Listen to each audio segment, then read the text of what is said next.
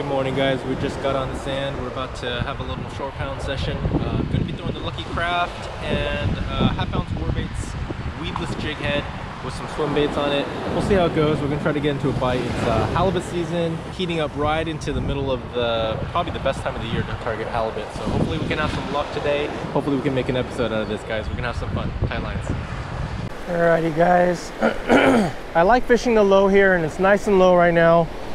Super shallow, but deep enough to hold fish. While there's a good chance of me hanging up my LC, it's also shallow enough and calm enough where I might be willing to go in and get it if something like that happens. We're just gonna cover some water here, but I do see some like little drop-offs and little pockets of water that could hold fish.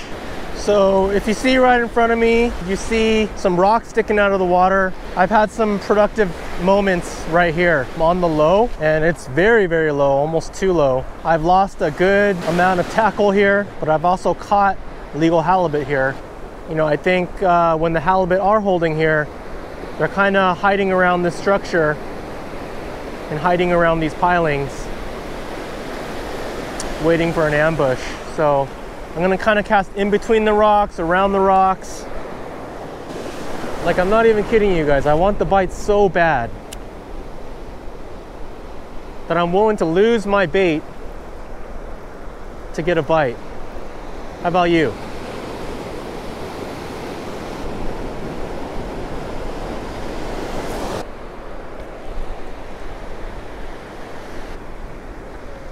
We'll switch into the jig head.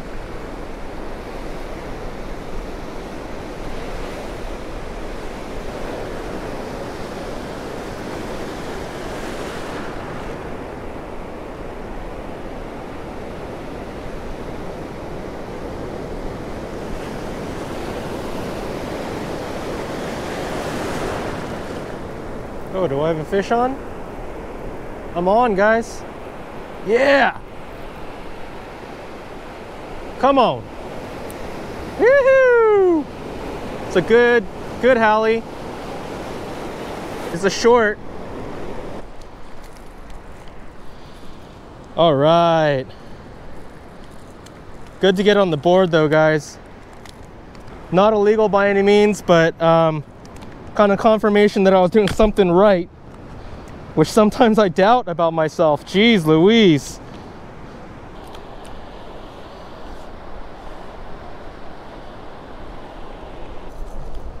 Yeah, I got him like a 17. So cool, man. Just stoked to finally get a bite, guys. But that was very rewarding. Was working a spot that I believe hold halibut, and it took a few casts, but he ate it. So I'm throwing this half ounce Warbaits jig head weedless on a Basstrix swim bait, just swimming it through next to the rocks, and I got bit. So super rewarding. And now I just got to remember what I was doing. I was casting a spot, and it's a spot that brings a lot of fear to what I'm trying to do, because I'm afraid that I'm going to get hung up.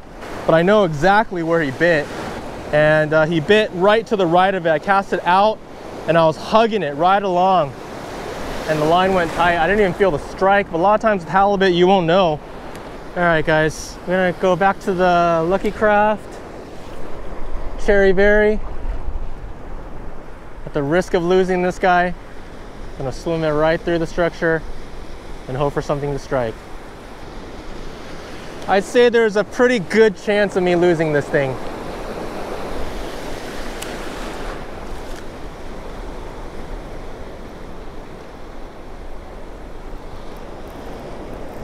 Oh yeah. Oh, I got one on, guys. Oh dude, he's going crazy. Cherry berry, guys. Score. It's a good fish. Good fish. I don't know if he's illegal. Gonna try to get him past these rocks. Looks like another short, but oh dude, that was so cool. Might be illegal, who knows? Let's see. He's a good size.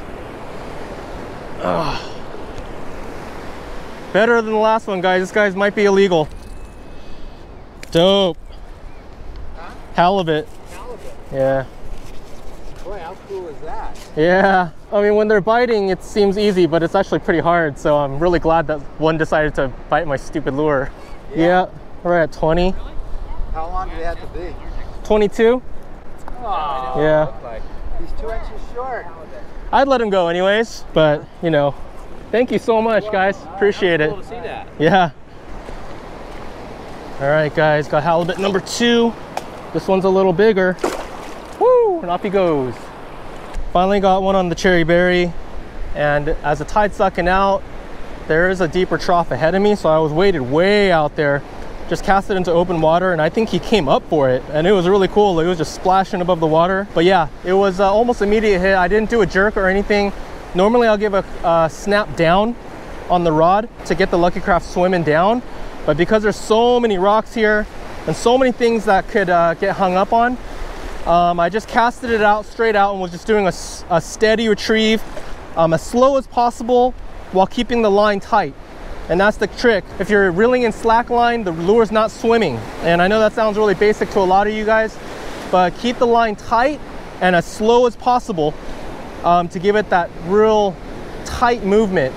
So what I've learned about this particular stretch of sand, this is a low tide beach, guys. Every bite that I've had here at this beach has been on the low tide. And so I'm gonna put that in my mental checklist and try to remember that for next time. And that's what you wanna do when you're fishing, is as you explore new areas and explore new stretches of sand, when you have success, take notes as to what the conditions were like on that day. And it doesn't mean it's always gonna be that way, but it can kind of hone you in on how to fish that beach. And you know, it very well could be that those conditions are supposed to be how you're supposed to fish it.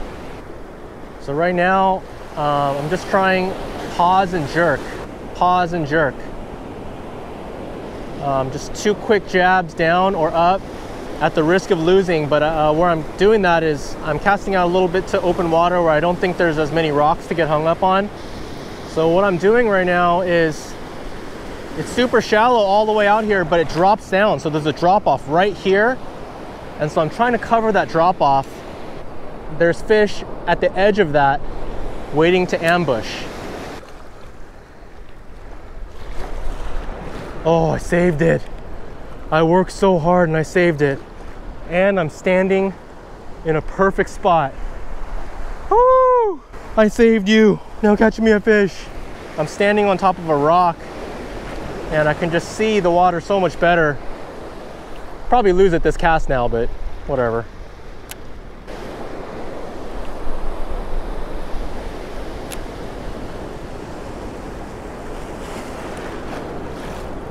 Fish on. Oh! On. Fish on, guys. Good one. Oh, got the head shakes. Number 3. Let's get some eyes on him. He's a good size, guys. Heck yeah. This one might be the legal we're looking for. See if we can get him out of structure. It's got the head shakes that we're looking for. Come on. Haven't seen him yet, but he's got the weight that I want. Oh, this is a bass. Sand bass, guys. Look at that. I'm not going to measure him, not necessary. I don't want to walk past my spot, but we're clearly in fishy water. Almost got the hook out on the cherry berry.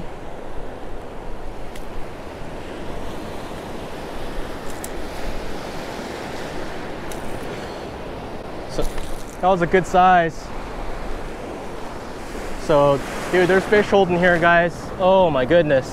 All right, guys, so I just caught a sand bass. I'm gonna try to show it on the camera right here.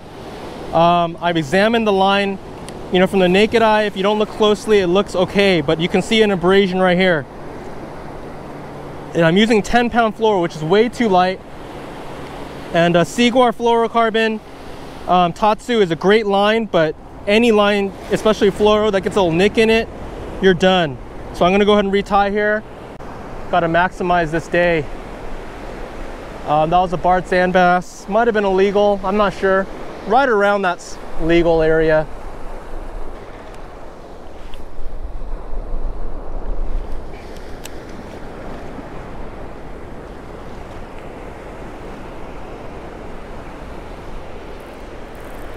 Oh, fish on, guys. Oh, is this a dream? What a session this is turning into, and it's another good one. Oh, love the head shake. It might be another bass, the way he's shaking his head.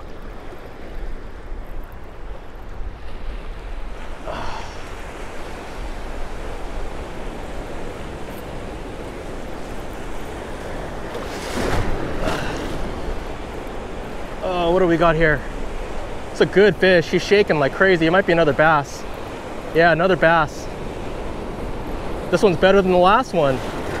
So legal size, I don't know the size on them, but I'm not gonna measure them. I'm gonna let them go.